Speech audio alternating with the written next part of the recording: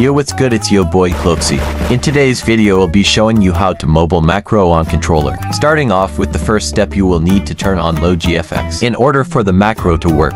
Moving on to our second step, you will need to hit Roblox settings and scroll down to graphics mode. You are going to change your graphics mode from automatic into manual mode. From there you will proceed to set your manual graphics to the lowest as possible, which is box number 1. After these adjustments, you are now set to controller macro. To activate speed glitch, you will tap greet and pull out any gun of your choice. As soon as your hand touches your head, you will pull out your gun. Now macro/speed glitch is activated.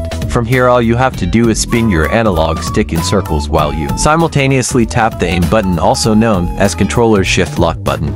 Now all it takes is a little practice and you will get the hang of it. Remember that you have to spin at the same time as you are tapping the aim lock button. For forwards macro, all you have to do is greet, take out gun, and walk backwards while holding the aim button and spamming block at the same time. Once you get this macro down, you can now mix sideways macro and forwards macro and it will work to your advantage. Here is a good example of mixing sideways macro and forward macro together to get to your destination.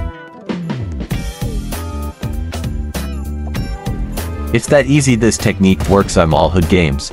You are welcome. Cloaksy out. If you made it this far, don't forget to subscribe. The goal is 1K subscribers.